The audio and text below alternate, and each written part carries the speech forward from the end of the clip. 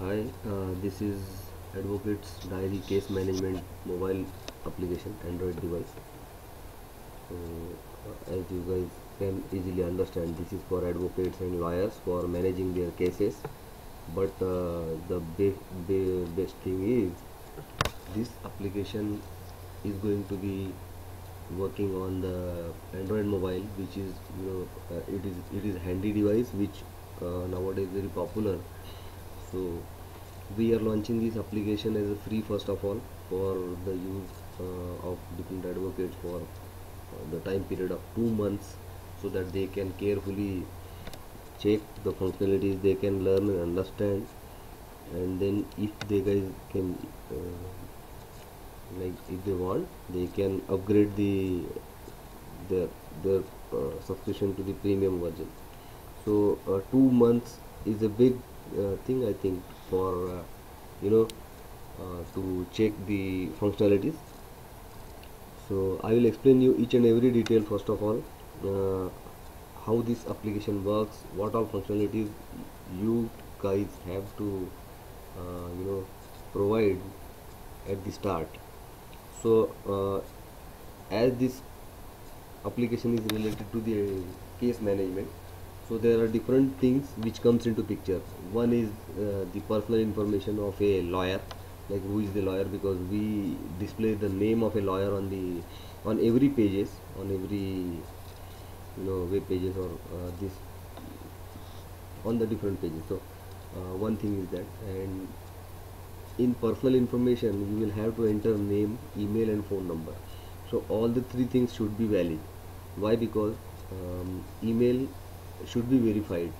We send email to you guys so that you can verify, and then all the further emails will be sent to you, like whatever case you are scheduling, we will send emails to that email ID only.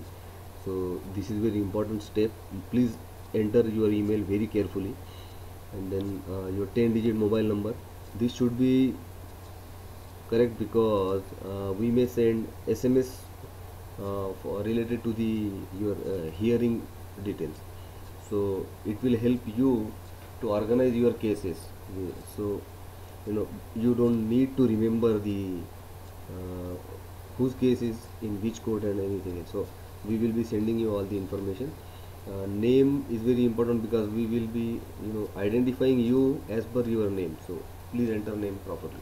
So I am entering my dummy information here. um,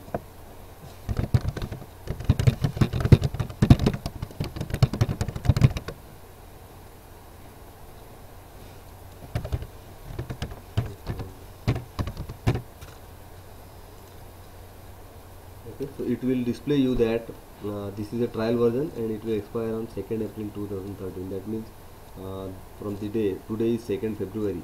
So it adds 60 days automatically, that means 2 months. And if you like this application, then only you will have to pay afterwards for the yearly subscription.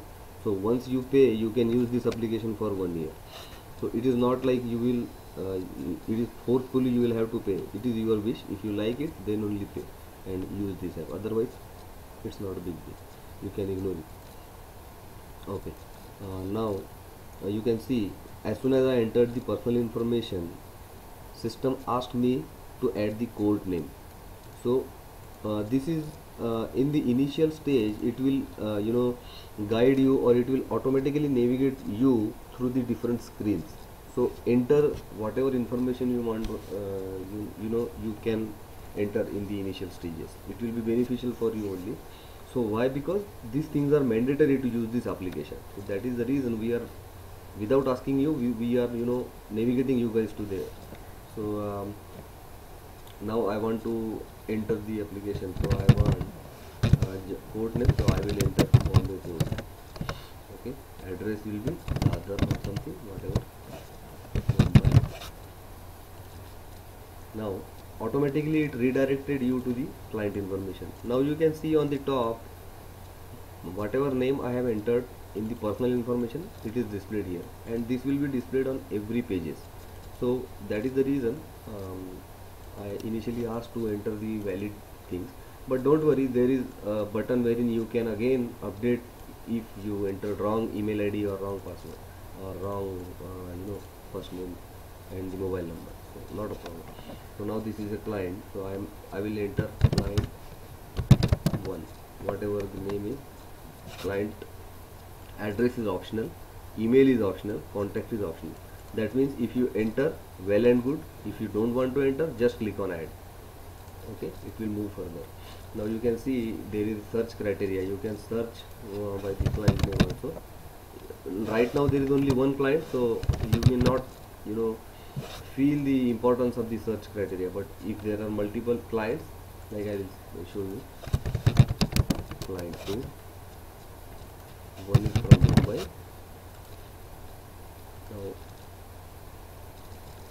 Now one thing I want to tell you here is I will explain you these things, but the different icons which you are looking at on these pages are unique, like are consistent. The plus symbol is to add the record. Like right now, if you are on the client page, then you can add the client using this plus symbol. But if you are on the code details page, you can add the code using the same symbol on the right side. So we are using the consistency for ease of use, so that you guys can understand, and it will take less place on the mobile device, as it is very small. So now if I want to search Mumbai, you can see only one search criteria is there and Mumbai is highlighted. So this is one very nice search criteria we have implemented. If you want to search client 1, it will pull only one result. If you want to update client 1 to Pune, update. Okay, here updated. Now you can see Pune, only one search result is there related to Pune. And okay, now you would like to add the case, so click on the manage cases, click on this button. Now case number 1, client 1, you can select the code. If there is only one code, it will be automatically selected, but if there are multiple cases, then only you will have to select like this. There are 2 clients, I will have to select any one client. Remarks is test for demo of mobile app. This is now case status can be running or decided. So running case is the case which is like not yet decided, the decision is pending. Okay, so there are 2 types of cases, like status of cases. Case can be running or can be decided. Decided means it's completed, so by default it will be running. But if you feel that this case is completed or its result is declared or something, you can make it decided, so that it will not come into your drop down or anywhere. You can still see decided cases. I will show you how you can see. So now I will click on submit button, and it will add the case. So there are different things, like you guys, like advocates, are related to different things. One is client, one is code, one is cases, and the final thing is scheduling that cases, like where, on which date that case is scheduled. So I will show you. Now case is created. Now here you can see 3 different buttons. This button will show you complete detail. You can see case details are here related to this case. Code details are whatever I have selected from the drop down. Client details, whatever I have selected from the drop down. And court hearing details not found. So yet hearing details are not provided. So what I will do is, I will go to cases and click on this icon. It will help me to schedule the case. So you can see reason for next hearing, test demo app. Date picker I will select 7th February 2013.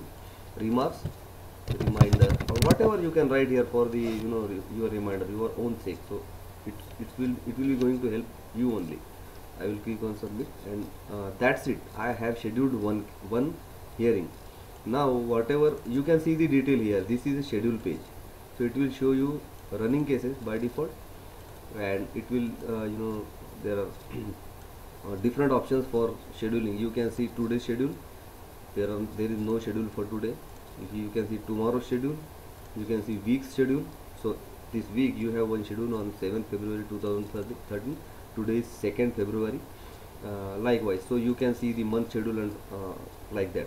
So if you feel that something is wrong, you can click on these icons on any page. So if you click on these icons, it will ask you to demo change. Like whatever you want to change, it will be automatically change. You can see here.